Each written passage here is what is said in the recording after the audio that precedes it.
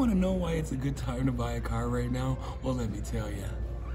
Chip shortages and shortages just all over on all types of parts have got the automotive industry on stuck.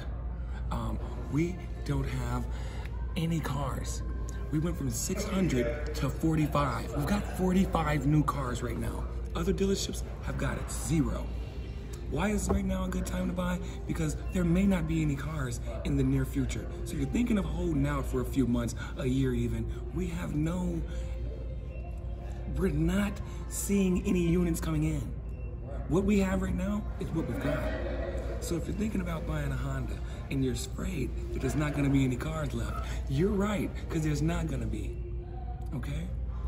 And on top of that, it's not just chip shortage, it's an entire part shortage and a shortage on employees. Everybody's getting shut down, everyone's still getting COVID, the numbers are spiking and piking, so it's only gonna get worse before it gets better.